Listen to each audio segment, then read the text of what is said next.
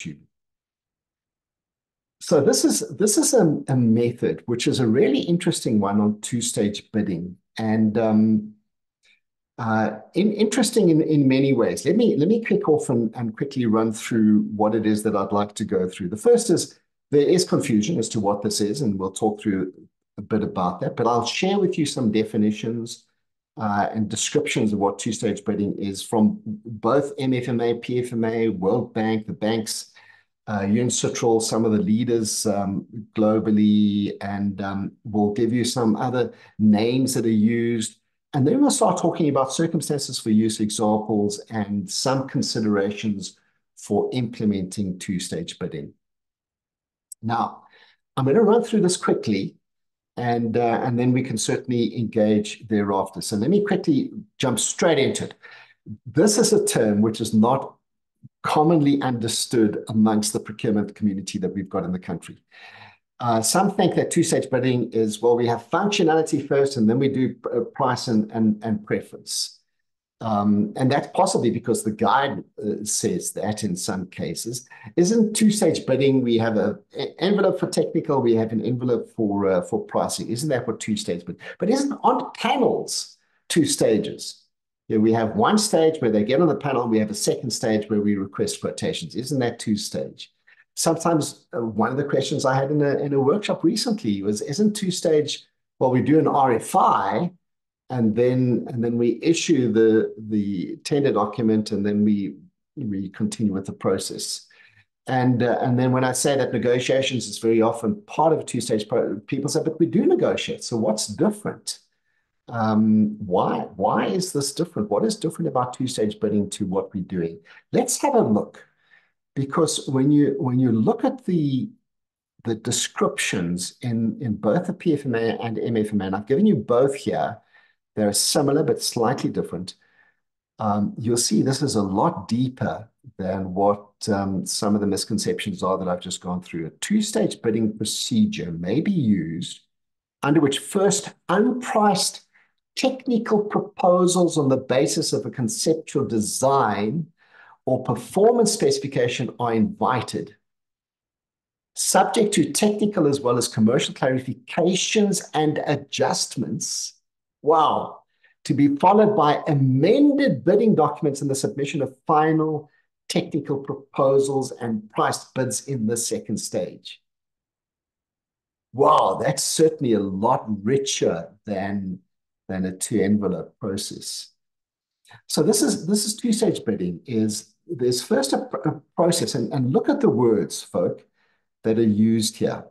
In response to conceptual design or performance specification, right? So an unpriced technical proposal on the basis of conceptual design or performance specification, subject to technical as well as commercial clarifications and adjustments, technical as well as commercial clarifications and adjustments, and then we would then issue the bidders with an updated technical requirement, which they then submit final technical proposals and prices in the second stage. So that's what we've got in the guides to the PFMA and MFMA, and very similar is a World Bank document. And I've gone back to 2003. The two-stage bidding has been around for a long time. It's often the purchaser's business functional requirements. Now, please don't understand functional requirements as being what we understand to be functionality in 2017, the 2011 and 2017. It's very different, folk.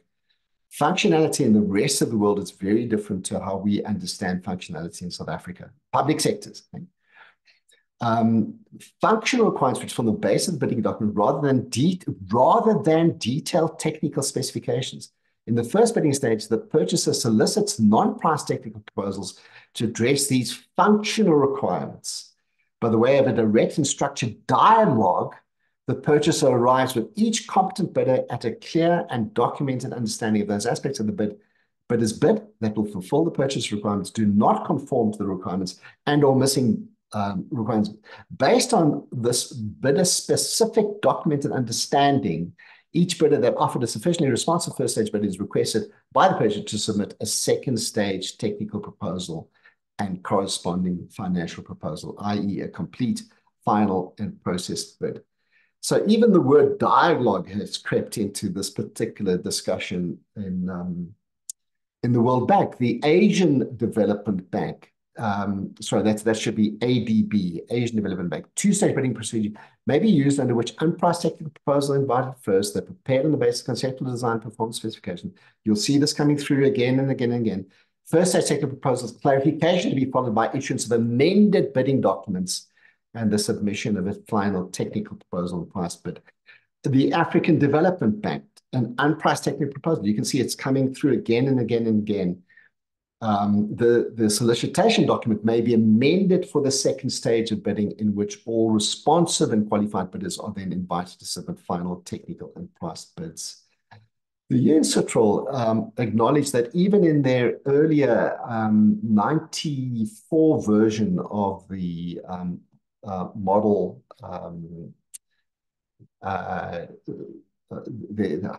get another word, the model policy that UNCITRAL already in the 1990s, this is used. A method of procurement and one forms of bid, which the main distinct feature is two-stage process. First stage, discussions with the procuring entity and suppliers or contractors, all right, in order to refine aspects of the description and the subject matter. And then the second stage involves submission of final tenders. And please, very interesting to note, this two-stage bidding is distinct. It's different from request for proposal without negotiation, request for proposal with dialogue, request for proposal for second negotiations, competitive negotiations in the UNCITRAL model law. Arrowsmith, Professor Sue Arrowsmith in the UK has written many books together with Professor Giacchino and others. Two-stage tendering is a two-stage method of formal tendering commonly used in procurement system in particular, which is not possible to set a detailed, where it's not possible to set a detailed specification for a contract at the outset of the procedure. The technical financial proposal is submitted separately, but one before the other rather than simultaneously. Key feature of this procurement method is the submission of proposals takes place in 2 stages. Lynch does a lot of training globally. And then the SANS construction standard talks about two-stage tendering appropriate only when the employer is not really sure of what it requires or has extreme difficulty expressing its requirements. The procedure allows the scope of work to be developed together with tenderers. Every one of these definitions I've just shared with you comes either from PFMA, MFMA, or other recognized public procurement institutions. I've put a suggested definition together to try and come up with something. I'm looking forward to engaging on this one. Contract discussions with qualified bidders on initial unpriced proposals before final offers in a second round. That's a working definition. We'll certainly work on that as we go. There are many different names that are used for this. UNCITRAL talks about two-stage tendering. The Asian Development Bank talks about a two-stage bidding procedure, two-stage contracting, two-stage procurement, very, very similar terms that are used in a similar context. There are many other methods. The competitive procedure with negotiations is similar. Multi-stage negotiations, request for proposal are similar, related. They are different, but they're related methods in that there's typically different stages, and there are updates to tender documents through the process. And there's a wide range of other methods that can be brought into this hybrid, including frameworks, expression of interest you can bring in, request for qualification, etc., are different methods that you can build into the circumstances for use. So when is it typically good to use these things? Now, the PFMA and MFMA manuals talk about turnkey contracts.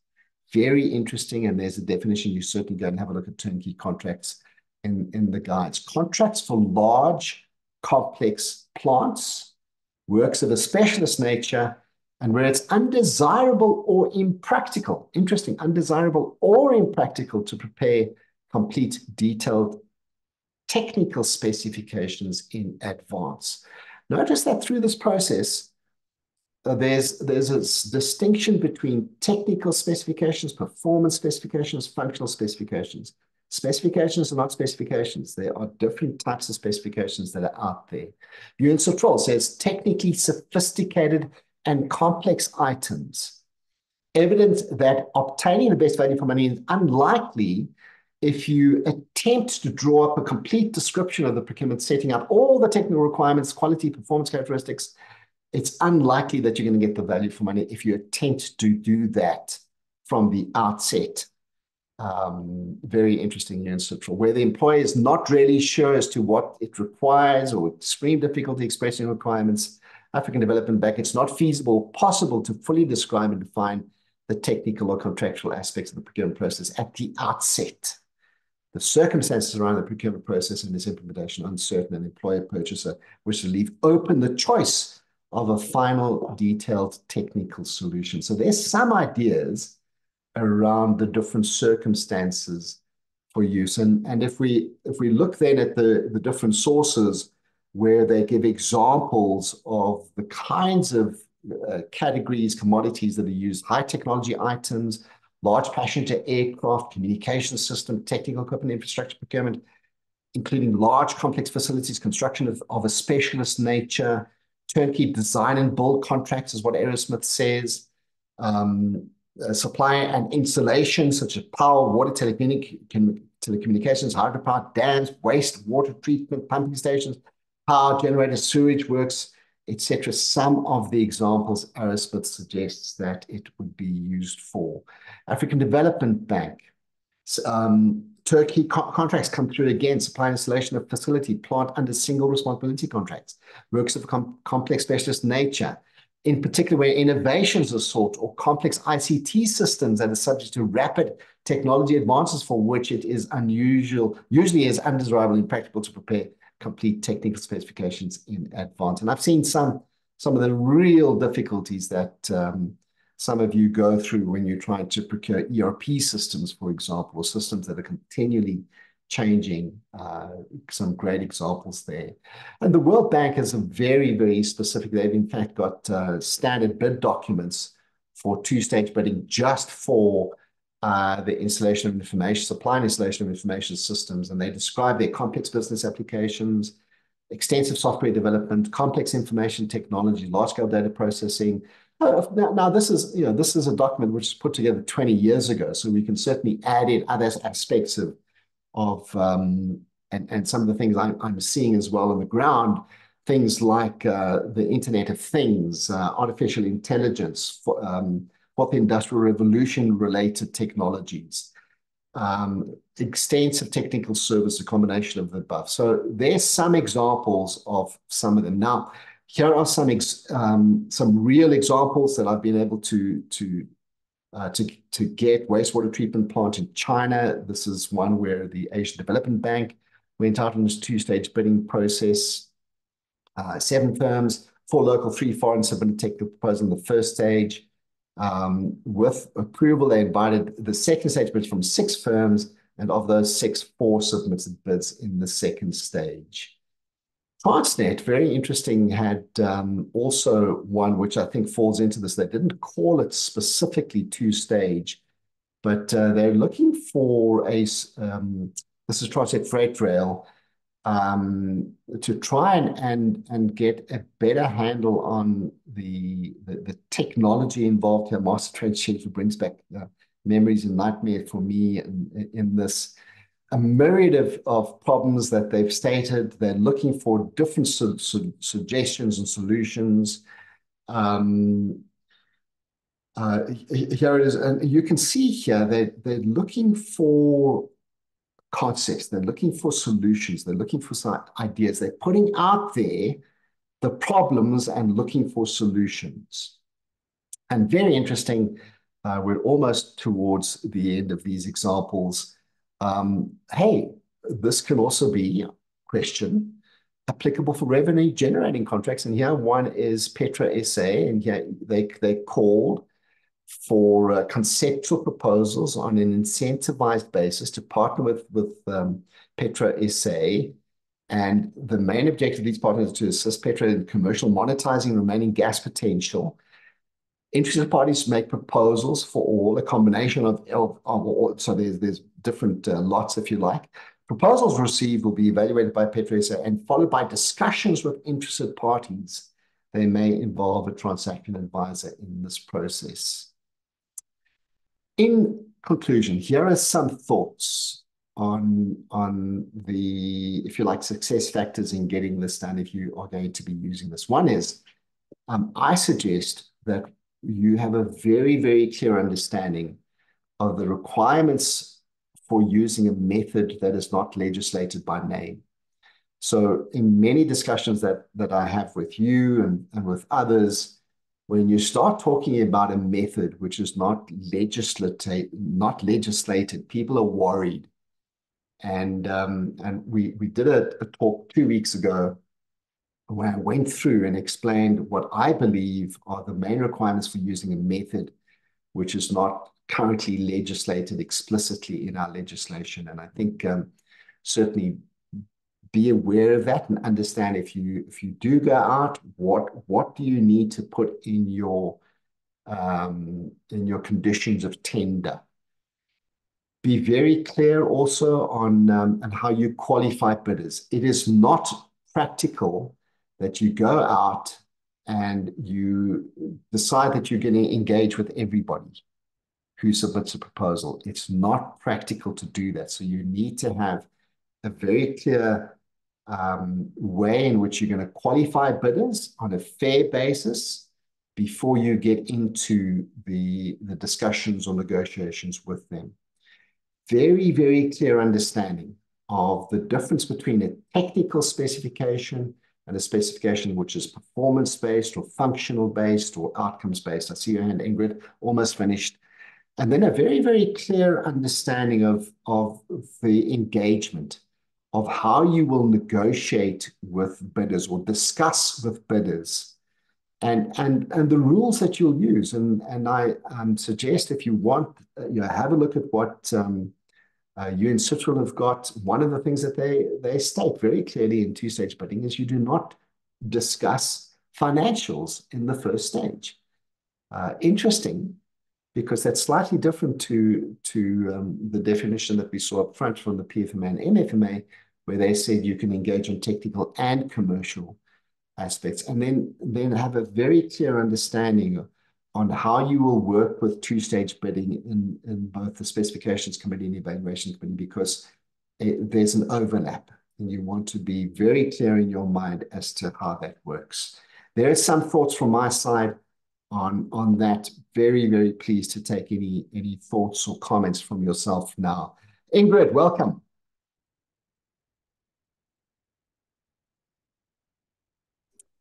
Hi, Sean. Good morning. This is such a morning, everyone. This is such a massive subject, bearing in mind that Treasury will be engaging in every industry in South Africa. So, to try and even get a two-stage process that makes sense for every industry, I mean, the output is what you're looking at. And I would say that when they say that money mustn't be discussed up front, surely every department has a budget. So that must come into the conversation. That is my one point. And then Sure. It depends whether you're looking at services, whether you're procuring services, goods, infrastructure. For example, in construction, there's no way you can start talking about technical specifications until you've procured the consulting engineer to go out there and do the actual design. So, that would almost be a two-stage process. Do the design, then do a bill of quantities, and then talk about specifications, and then talk about capacity. To have a one fit all in all industries in South Africa, I suggest is a very, very difficult task, because it depends where different input comes in terms of design, specification, budget. Obviously a turnkey project where you say we've got 10 million rand, you want an airport, you get the engineers, you do this, you do that, put out specifications.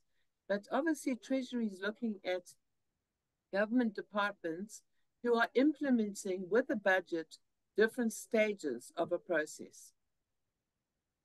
Sure. And that's the complication.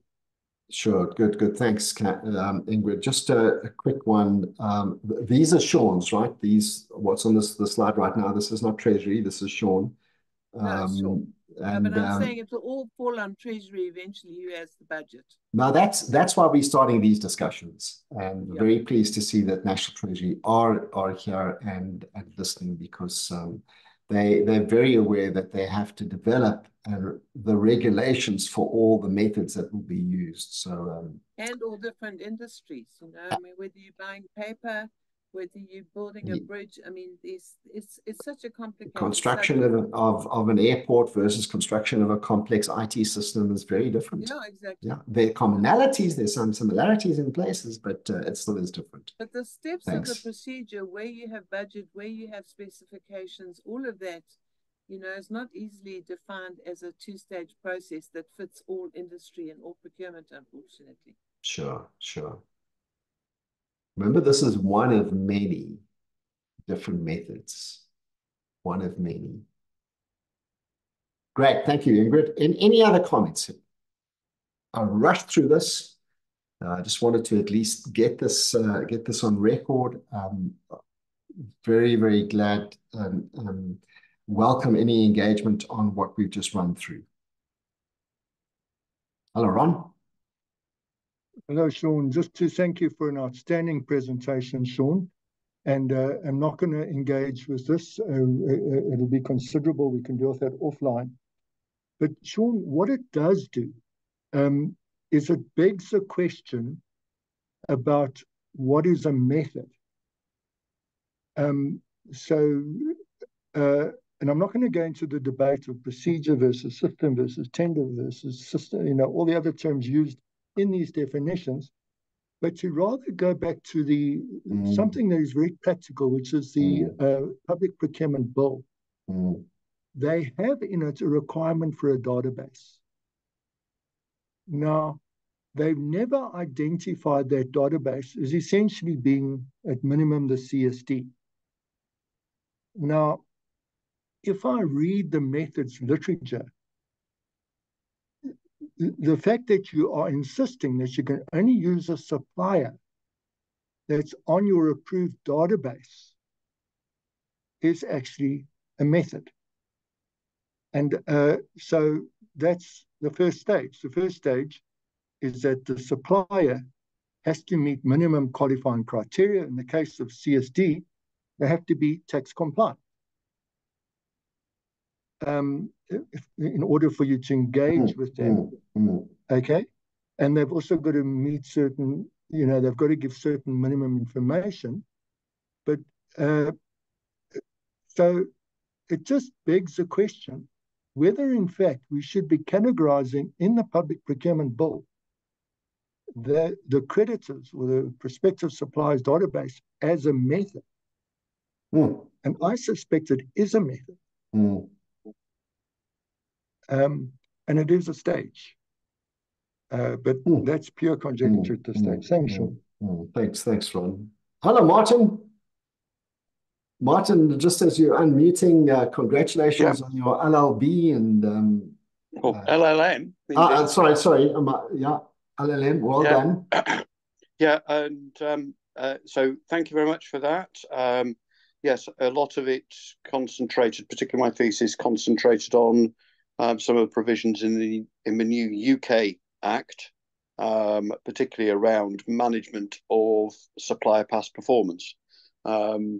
At the moment, it's not publishable, but it may see a published form at some point. But no, I just wanted to say, look, thank you for this session, both in terms of the update of the South African bill, which sounds positive. I'm not quite sure whether it was one step forward and two steps back, or two steps forward and one step back. I hope the latter.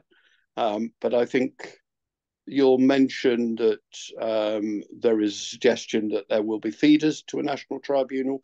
Quite frankly, if there aren't, my view, that would just become a block shop.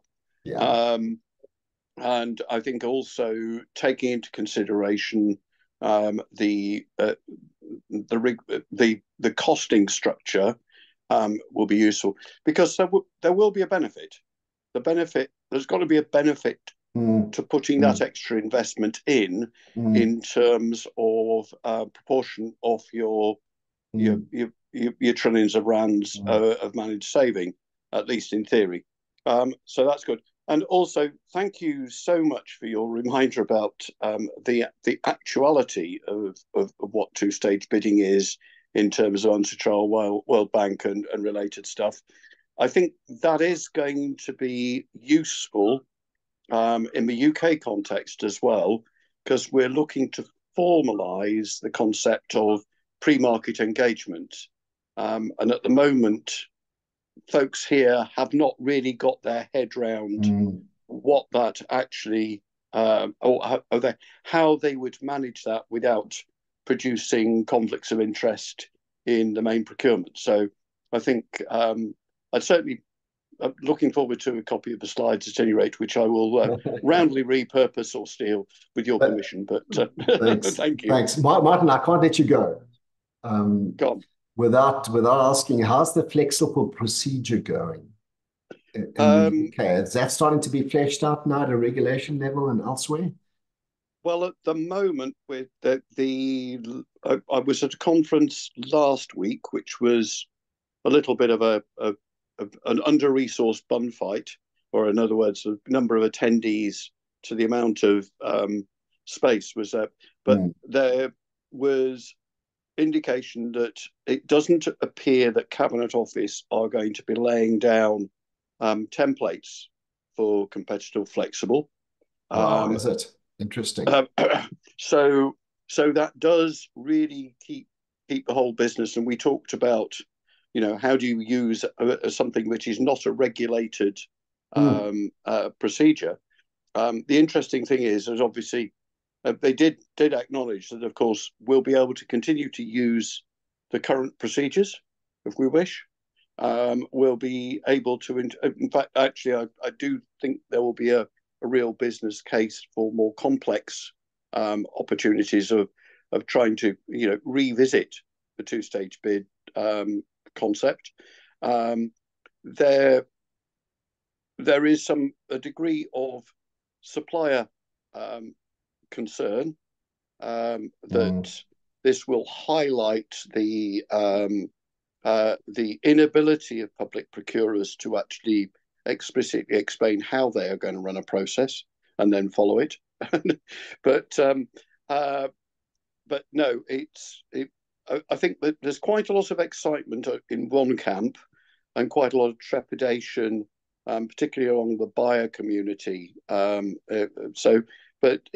it'll be an interesting point. The only other thing which also came out, which was of interest, not to do with CFP, was that it appears that any procurement completed before the Act comes into effect, which is nominally set for October this year, general elections notwithstanding, that any procurement that is let before that will then be managed through its life under the existing EU-based PCR 2015. Now, the lawyers have obviously pointed out that, in fact, actually there were, Emily Heard, for example, said that she thought that changes to contracts after the Act comes into place will be subject to the new Act. It appears that government guidance is not currently looking to do that. So we're going to have the additional resource complexity of contract managers having to, first of all, tick the box on the tree, is this an old contract or a new contract, before they can do things like contract variation, change, indeed even performance management will be subject to separate regimes.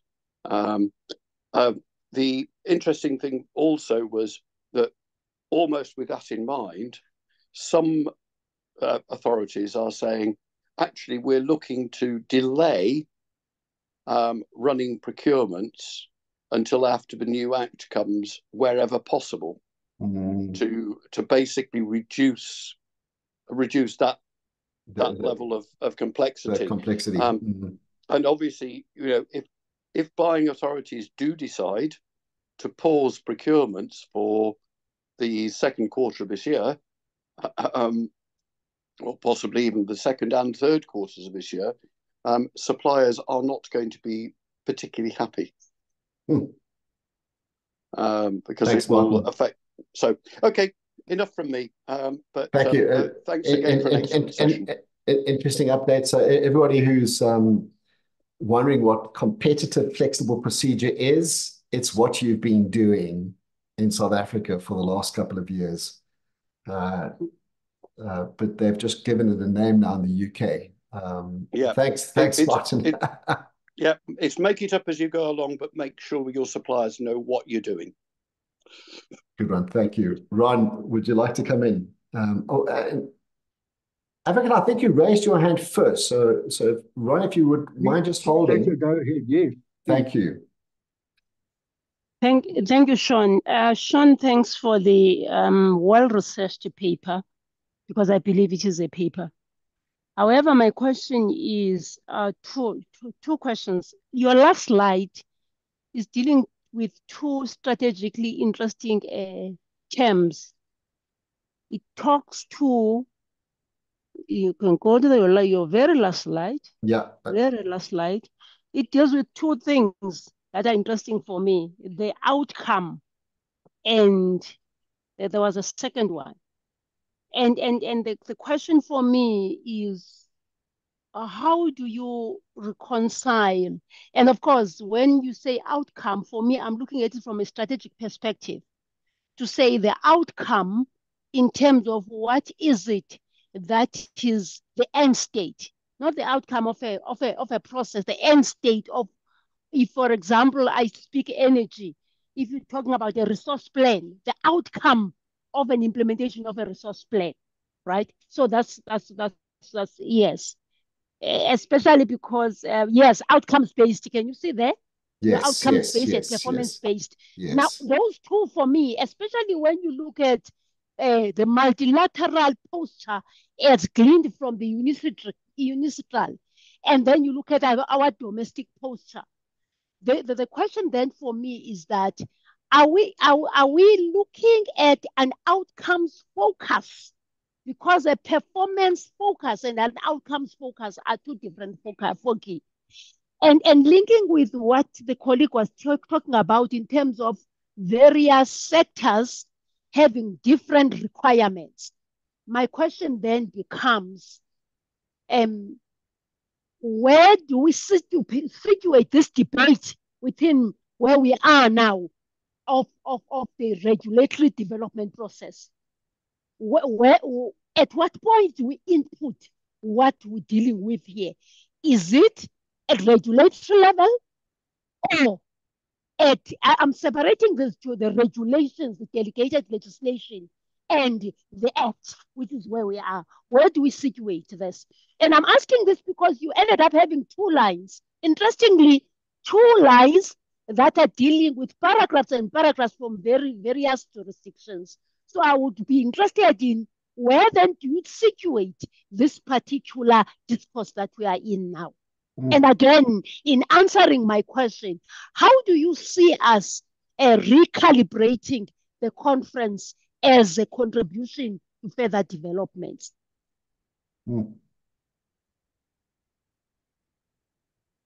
Good questions. Thanks, Sean.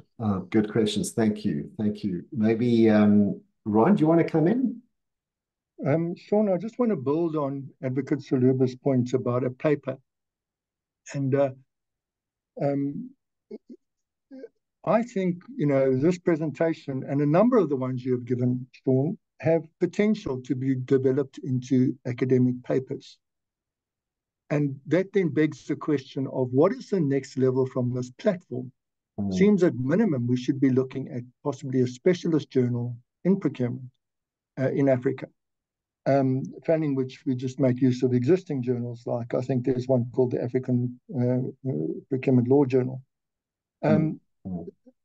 Now, what was interesting listening to this presentation, Sean, is the governance. And you might have even have mentioned the bid committee system. Mm. But let's just bear with me. So normally you have a bid specification committee, then you have a bid evaluation committee, then you have the bid adjudication committee.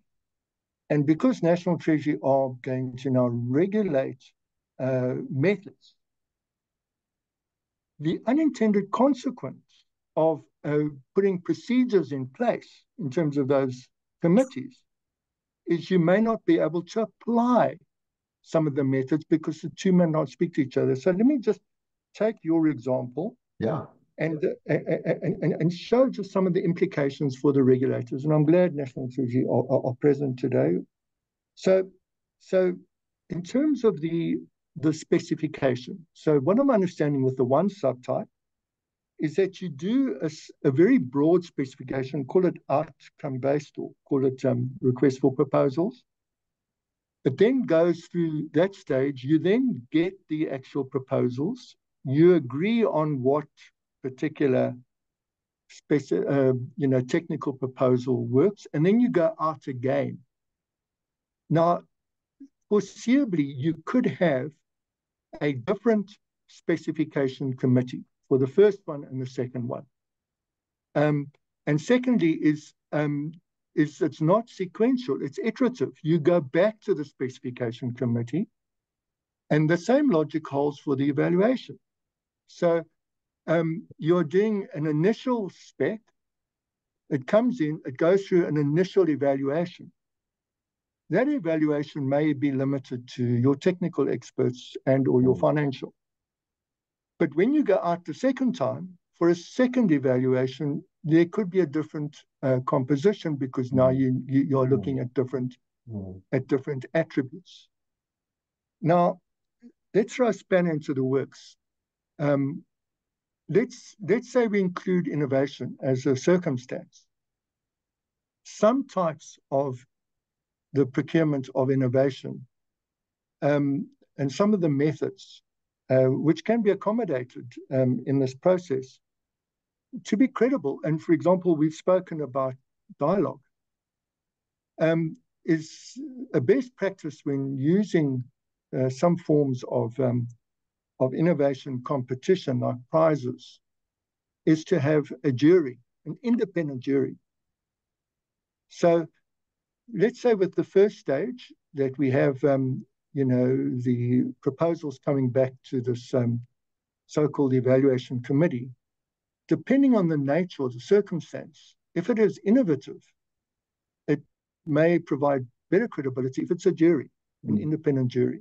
Interesting. And I'm just teasing out the need to integrate methods and procedures to the other parts of the bill, like governance, and just to caution National Treasury to rather have a minimalist approach as opposed to a micro approach where you actually strangle your sort of innovation and your flexibility. Thanks, Sean.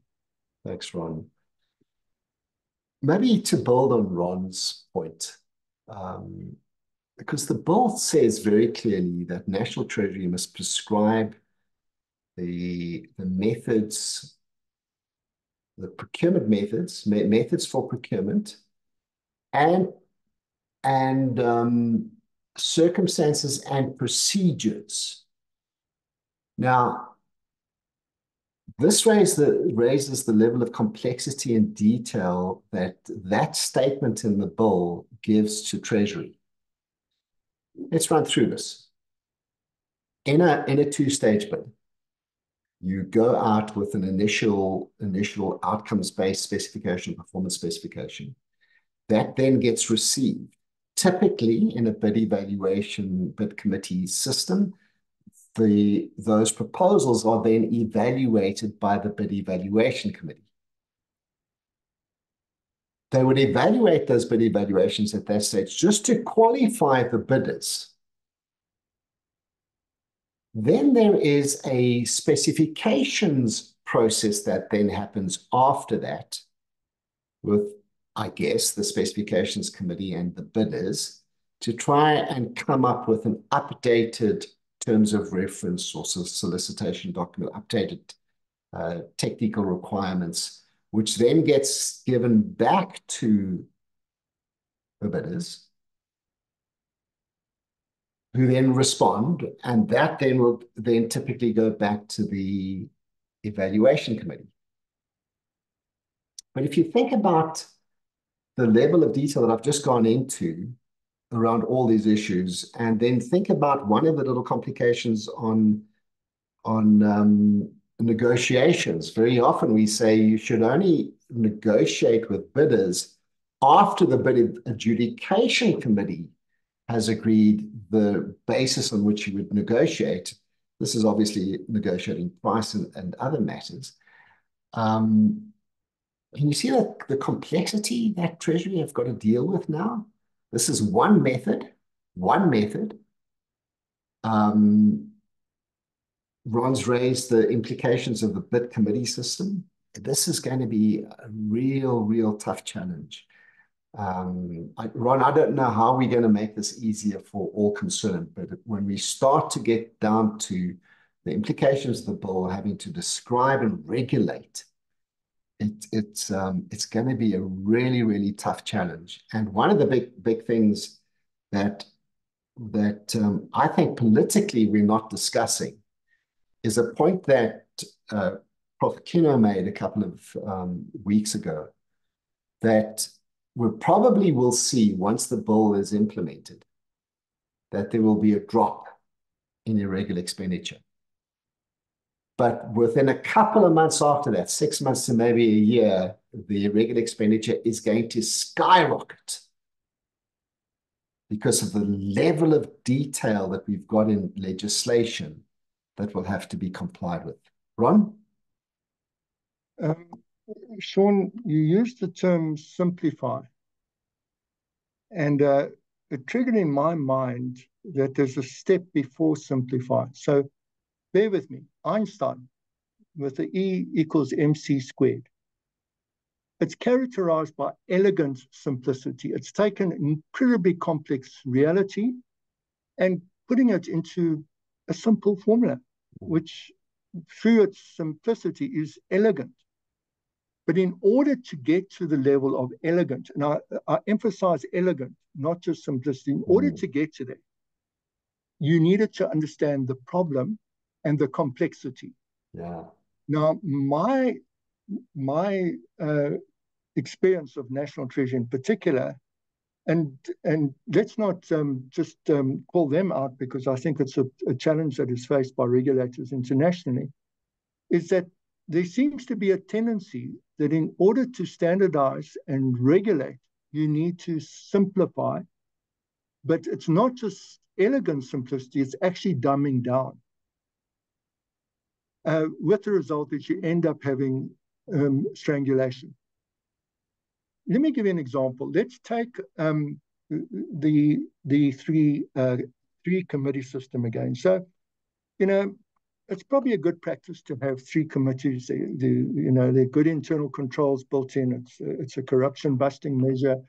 And generally, it's probably a good idea, but it's not universally a good idea.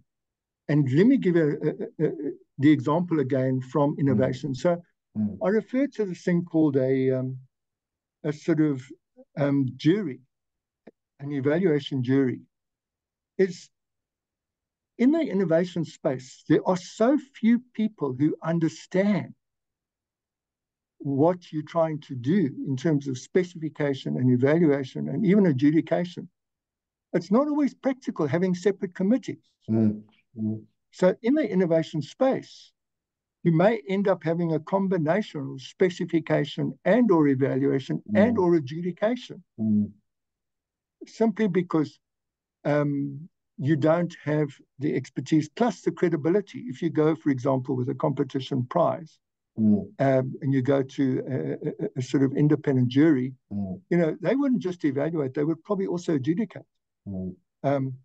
At minimum make a recommendation, but it's sort of for credibility. You know, if the BAC don't accept that recommendation, then it's a problem. So, and that's where, you know, and I refer to Ingrid's comments right in the beginning about categories.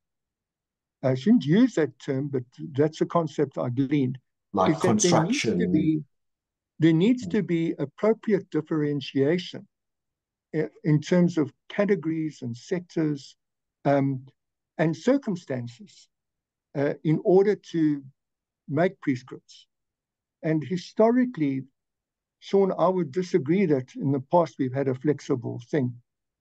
National Treasury have not wanted it to be flexible. They've wanted to have a one-size-fits-all. Yeah. And the fact that we've been able to work around that has been a positive thing. Yeah. But going forward, they're saying you can't use any method that they don't allow you to use. Secondly, you can't use a method without going through the prescribed procedure. And thirdly, you've got to link it to the other parts of the PPP, like the committee system, etc. And that's where I don't know that they've got the appropriate depth or breadth to promote the procurement of complexity and innovation. Thank you, Sean. Thanks, Ron. Thank you.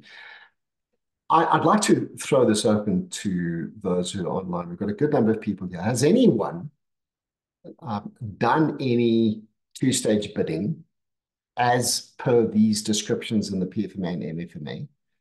And how's it gone?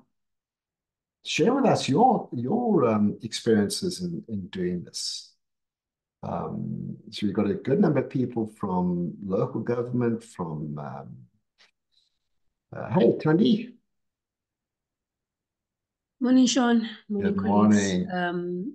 It was many years ago in the municipality, as you did indicate that it's about your performance specifications. We were buying electric meters. So what happened was that we issued a request for proposals, and then we were looking for electric meter solution. And then what then happened was there was a criteria that was developed whereby the bidders will come and still provide their documentation and also do a presentation. And then from there, the decision would then be taken in terms of which ones were coming close to what the municipality needed. And then from there, those ones would be the ones that would be invited for pricing. So what then happened was that after the presentations, then the specifications were altered, because remember, it's a request for proposal. We went to say we want prepaid meters. And then some companies came with some fancy things about having a SIM card whereby there'll be also some communication, like things that we never really thought of, you know. But what we also observed was a lot of them had a good ICT support, whereby whatever that is ICT related that we would need, they would probably be able to provide it. So after the presentation, we then had to go back and then develop specification in line with what has been presented. I think we had like 6 or 7 companies, but we left with 4. You know, we left with 4. And then in this 4, they were really innovative. And then we developed something that could more or less fit to what they were presenting. And then invited them for pricing. They submitted their pricing. I remember one of them even came with this idea of a revenue, part of a revenue collecting agent, whereby they'll also assist us with selling electricity to the community. But that one, we were like, no, we don't want anyone touching our revenue. We'll leave that one out.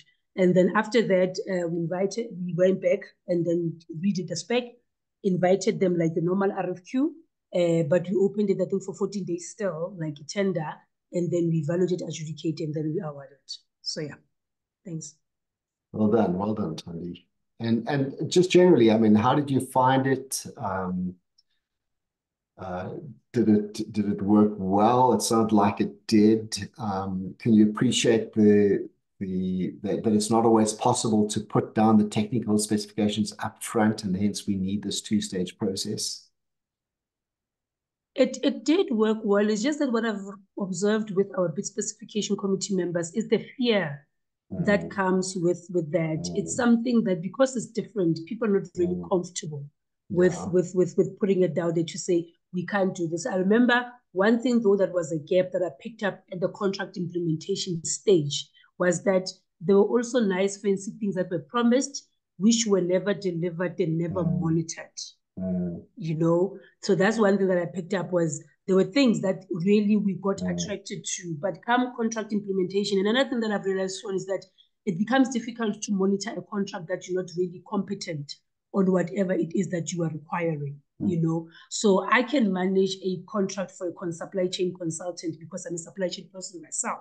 But if I'm a supply chain person, you want me to manage an engineering contract, there will be certain gaps. So what I've picked up was gaps started popping up at contract implementation stage because we actually never thought of, do we have the capacity to now monitor this kind of contract? So yeah. Good. And how did you find the engagement with the bidders? What was the actual engagement with the bidders? You know, discussions and you said presentations. I guess there were presentations and there were discussions in the presentations. Of course. I mean, started with your compulsory briefing session, and then at the presentation, it was quite interesting in the form of, you know, you move from being a presentation to more of a conversation, because now, I mean, people started, like I said, they came up with fancy, crazy things that we never thought existed, you know, and then it was more like, tell us more. What is this? Yes, we had a structure of the presentation. We highlighted what we wanted them to provide, but the key word was the following, but not limited to, you know. But these are the basics that you were looking for, but you are allowed to give us anything, and we're not going to dictate for you on how to go about it. But again, Sean, even on the presentation, I mean, we realized that we thought it was a revenue tender, but it kind of like took an ICT identity of sort, you know? And now we realize they're like, okay, fortunately enough, the head of ICT was a standing member of the judiciary committee.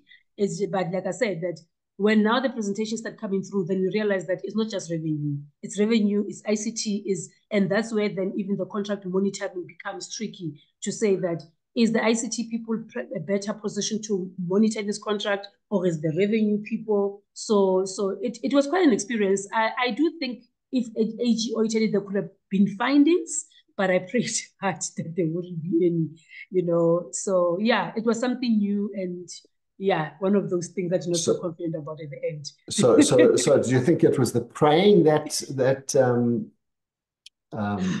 I think ensured there weren't findings, or was it? I think it was the praying more than anything else, because really it became tricky when you start getting into it. Because, like I'm saying, that you realize when you are into it that I don't know this thing. Like what's going on? We could have evaluated this in an unfair way.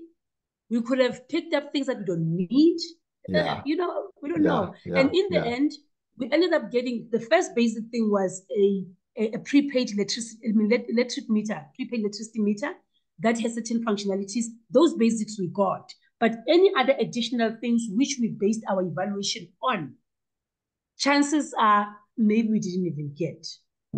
You know, so yeah, it was a one-time thing. I've never done it before. Ron, if you don't mind, I'm gonna invite Jacobus to come in. Jacobus raised his hand. Hi, Jacobus.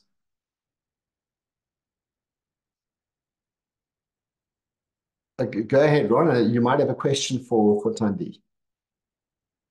Sean, bear with me. For some reason, I'm focused on the governance. And because of the whole innovation bent and complexity, it got me thinking. The process before specification is requirements. It's market research. It's doing a reality check. The specifications writing is really just to enact what is the outcome of the requirements process. And it suggests in my mind, I haven't seen it anywhere else in the world, so maybe this is an original thought, and as with most of my original thoughts, it's probably ludicrous. But let me share it for what it's worth. Is I suspect that when you're doing, when you are in the circumstances that you've so well documented, that the requirements phase, if I can call it that, and requirements to me includes, so we need another term, includes market research in terms of market capacity, etc., etc. That phase maybe should be separated from the actual specification. And the constituents of both of those phases, there will be overlap. But what I'm suggesting is that there's maybe a requirements and market research committee, which then leads to documenting and coming up with that. And that role might also include the particular type of specification and the particular type of method. Once that's determined, it can then be handed over to the specifications committee, which has hopefully a professionalized approach to writing and putting it on paper the actual requirements. As I say, it's probably the world's worst idea, but I'm just sharing for what it's worth. Thanks, Sean. Good, John. Jacobus Mobusela, you raised your hand. Love you to contribute if you're able to. Otherwise, I'm gonna ask a question of Thandi. If anyone else has got any suggestion, any examples to share, please do. Thandi, do you think that on reflection, the process was longer or shorter as a result of the approach that you took?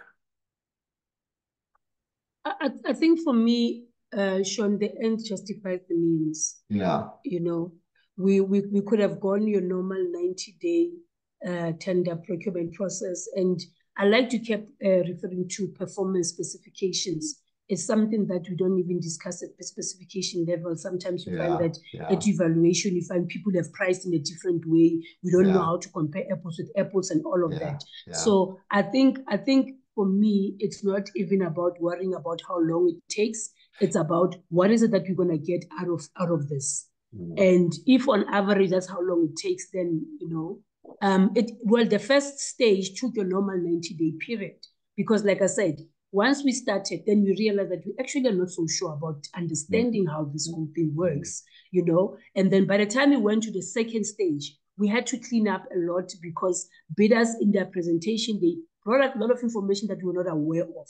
I mean, some of them, there's even some regulatory bodies that govern certain things. There's some certifications that needs to be there. Now we had to go back. And I think Ron, when he talks about market research, I think that's one thing that I think lacked in our space. We just relied on the user department saying, this is what I want, and off we went. But if we did a market research started, we'd be in a better position to also advise the user department in terms of how to put that together this thing. So when we were done with that, by the time we went for the second time, maybe it became longer because we not started correctly. Had we started it correctly with the normal process as Ron had outlined, it probably would have worked out even shorter, noting what is it that we wanted to get out of it. But it was quite an interesting experience for me. You know, it was quite because you go to a space where, like, there's this kind of, what do they call it, unconscious incompetence. You don't know what you don't know until you get there, you know. So it was quite interesting, because now you're head of supply chain. You're expected to provide all answers for everything, but you kind of like, what is this? I don't understand what's going on. So yeah. And I ask you this because, Thandi, I mean, as you're a supply chain professional in public procurement. I mean, one of the things that we often are guilty of is the user comes to us and says, this is what we're looking for. And we say, this is not detailed enough. Go away. Do more market research. Get out there. You know, let's do an RFI. And so we kind of drag out this process to try and come up with this technical specification, which we say, okay, this going to give you what you want. And we may not be there. And it takes quite a while to go through all of that market research and to put that together. And then we go out, and then we have difficulties in the briefing session where questions are raised, and why have you got this like this? And then we have to do updates there, and then it becomes difficult when we're busy trying to evaluate and compare apples with apples. And you know, so overall, we try and make this a one-stage process, but it takes longer. Whereas if we just say, hey, let's agree two-stage, it might actually be quicker and more effective. I think for us, we realized when we were there that we're not ready for this. We did not know. Yeah. We were not yet at that stage. Mature. Yeah, thank you. That's the word I'm looking for. We're not matured to do that. But hey, Yeah. you throw yourself in the deep end, you come up with lessons from that. So yeah. Good one. Thanks, Sandy. Fuck, there will. That's if there's nothing more, then let's call it a day. If you found some value in the discussion, please let me know. If you think that we should continue this discussion on methods, happy to do that. I do have a gap next week, and we can certainly talk about another method next week if there's interest. It might be interesting to maybe explore a little bit the performance-based specification or outcome-based specification and what those are and how those are different. Saw a very interesting article late last week that functional specifications, not the functional as in Preferential Procurement Regulations 2011, 2017, but functional regulations are far quicker to put together than a technical specification. So let us know if you're keen on some things like this, so that we continue this methods discussion. I think it was Thandi that suggested that we do get into it. Happy to do that. Ron, you've got the closing comment. Well, Sean, I had a contribution, but if you want me to close as well, I'm happy to do so. Please contribute, yeah. My contribution is really, do we want to go with the method next week with the gap? Yes. And it begs the question, which method? And we keep using negotiation, including here. It would be nice to start teasing that out, just to start the journey on the negotiation method. And Sean, if I'm to make a closing comment, thank you for an excellent contribution. And I know you won't mind if I use this platform to advertise the fact that you are planning to publish a book.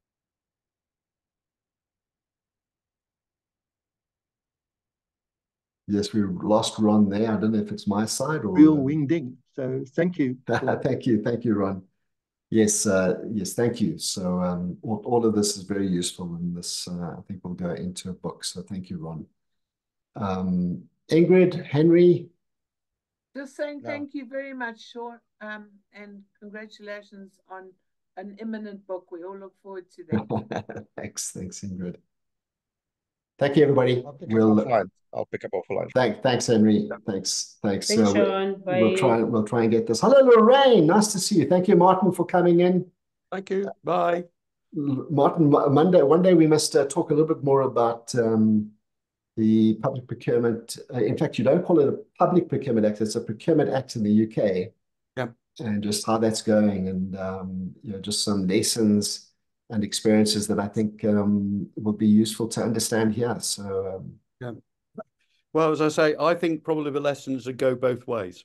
Yes. I think there are still stuff we could learn from your experiences, however painful some of those experiences have been so far. But either which way, thanks, Martin. And yeah, let's catch up offline from this in the future. Goodbye. All the best. Bye. Thank you, Thandi. Thank you, Ron. Thank you, Advocate and Saluba. Thanks, everybody.